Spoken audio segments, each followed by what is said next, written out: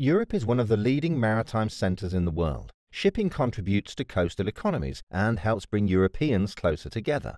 On the other hand, ships are one source of pollution, notably greenhouse gas emissions, air pollution or waste from ships, and thus the sector will need to engage in systemic change in how ships are being operated, fueled, designed and built, and how they interact with ports. One of the priorities of the European Green Deal, a roadmap to make Europe the first climate-neutral continent by 2050, in this field is encouraging the shift to lower-emission transport modes and the development of low-emission alternative energy for transport.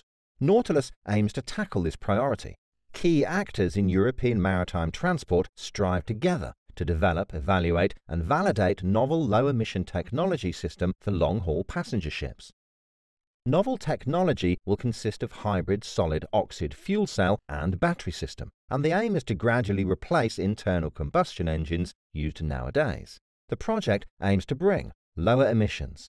This technology is about to provide power and heat highly efficiently for cruise ships, resulting in a reduction of CO2 by 50% and of other emissions by more than 95%.